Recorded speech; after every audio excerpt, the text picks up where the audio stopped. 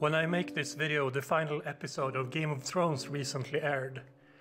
I bring this up because the fans of Game of Thrones usually put it out there as a grown-up version of the childish notions of good and evil presented in J.R.R. Tolkien's Lord of the Rings trilogy. And what? Game of Thrones is now scored for nerds. This is a shallow and childish understanding of the Lord of the Rings.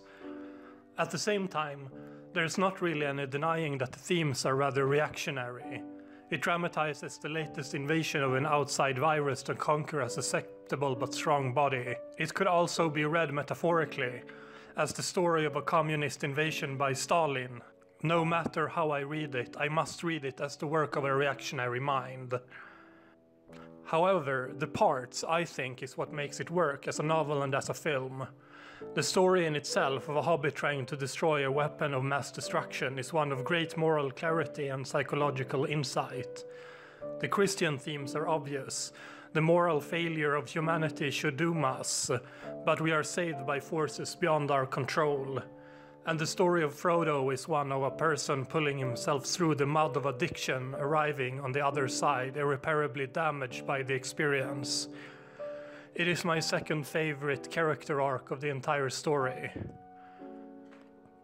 This concerns mainly the movies, but my favorite part of them were always, ever since I was a kid, the Two Towers and the parts taking place in Rohan.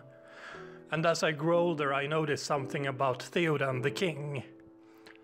Firstly, I noticed how the films changed the motivations around, giving Theoden the motivation for going to war that in the books belonged to Eowyn, that is, wanting to die. This then grew into a fascination with the character. In the films, this is not an accident, or it doesn't look like one, since the character development is planted all the way back in the Two Towers. Mainly, it takes place over 3 scenes, but I'm going to include 2 more for the sake of completion. In the first scene, it's where Aragorn and Theoden talks about who can come to help. Here, Theoden still has hope. He is still afraid of what will happen to them and despairs because of their loneliness. In the second scene, it's where they are barricaded in the keep, where Aragorn asks him to ride out together. There's this brilliant subtle shifts in the eyes of Theoden here when he decides he will ride out, probably dying. The third scene is when Aragorn tells everyone that the beacons of Gondor has been lit. There's this small moment of montage where there is a moment of doubt about whether the Rohirrim will go to war. And then the release afterwards, seeing the gathering forces. The fourth scene is the ride of the Rohirrim, where they arrive at Minas Tirith. Here he's in total death mode. In a way it's tragic because he's willing to lead all of his men into death for the sake of resistance. It's a very high romantic scene with a total knowledge of failure, the blaring trumpets, Theoden dragging his sword against the spears of his men and the yells of death. As a side note, what I think is most sad in this entire sequence is the 2 shots of Merry. First when he joins the yelling, and then when they are riding and he yells again. I think it's sad with this naive hobbit being drawn into a kind of death cult-like behavior he has no understanding or context for. Then there is the death scene. I've heard critiques of this part that Theoden's speech is too long to be quite realistic, but I think it fits. It's the end of a man who has done everything, who fought knowing he can't win.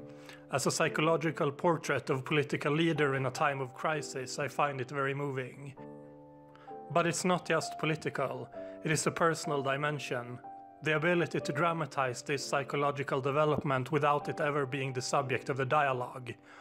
The only character with greater psychological depths is probably Gollum. Even Frodo in the end is a sufferer.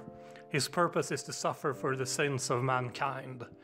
And Sam, I think, is treated so badly by the films that his depths kind of go away in them. The entire story of Theoden is one of depression.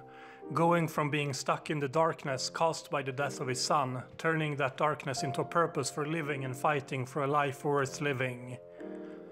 There is something to this kind of Viking ethos right now, I think, both for me personally and also as someone who stands at a place politically where there are no real chances of victory for my beliefs. When there is no hope, what is best? To fall into despair, or to try against hopelessness.